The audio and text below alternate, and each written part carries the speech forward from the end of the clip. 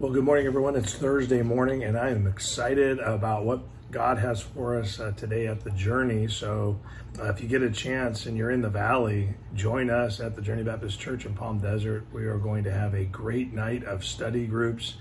We have study groups for adults, teens, and children. We even have nursery care if that's something you'll need so you can enjoy your study. And we're looking forward to seeing all of you out tonight at 6:30. So just kind of consider this your engraved invitation. You are wanted there. We are having a great time going through the Beatitudes.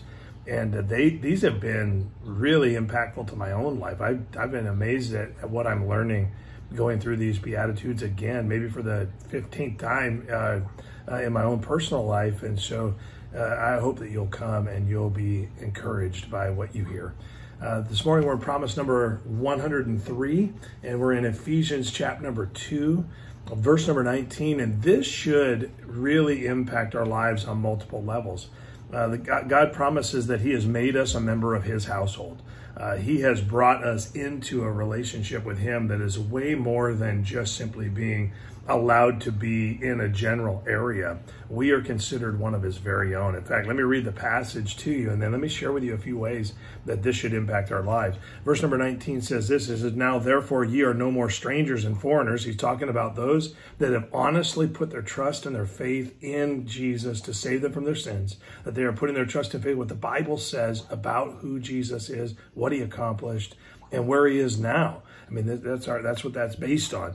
It goes that you're no more strangers and foreigners, but fellow citizens with the saints and of the household of God. And so he says, you've been brought into the household of God. Now that should be a relief to us, number one, that we have been counted as someone that can be a part of God's family. It's not a matter of worthiness because Jesus is the one that's worthy and he puts that worthiness on us.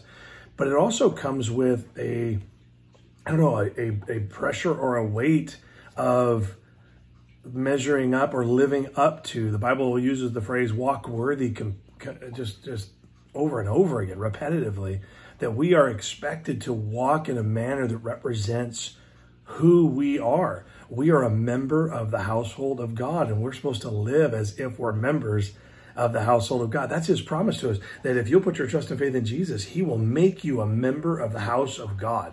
And that means that we are going to be becoming more and more and more like that role that we've been given. We're a part of the family, and we're going to begin to develop family traits. And I want to encourage you with this. Allow the Word of God to work in your lives toward that end, that you are becoming more and more like your Father in heaven, that you are seeking to please him more and more and more. And so let that be an encouragement to you today, that if you put your trust and faith in him, you are a part of the household of God. And there's nothing you can do to remove yourself from that distinction, but we can certainly live up to it as well. So I hope that helps. Enjoy a great day.